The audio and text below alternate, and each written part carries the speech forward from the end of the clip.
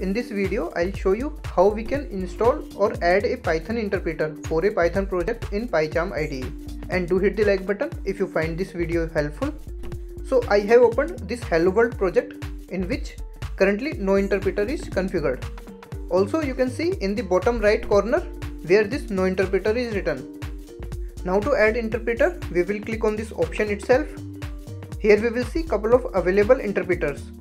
Either we can select any one of them if we want, or to create a new one specifically for the current project, we will click on this add a new interpreter, and then we will click on this add local interpreter, which will open up this pop-up window. And here we will keep this option selected, and in the environment we will select this new if it's not selected already. Now in the location part, we can give the path of the virtual environment wherever we want to create this environment. By default it will be this .env inside the project's root folder, but we can change this from here. So let's say we want to give the name of the virtual environment as myenv.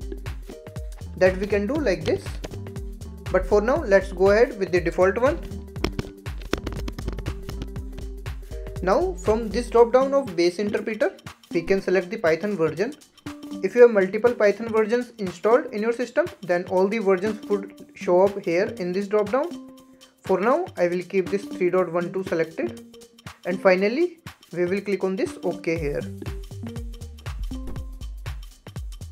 Now you would see this .env folder which is created inside this Hello World project folder. So the environment is created with .env name. Also in the bottom right corner where no interpreter was written, that is no more visible now. Instead it is showing the new interpreter which we have created just now. Let me know in comments if this video was helpful to you.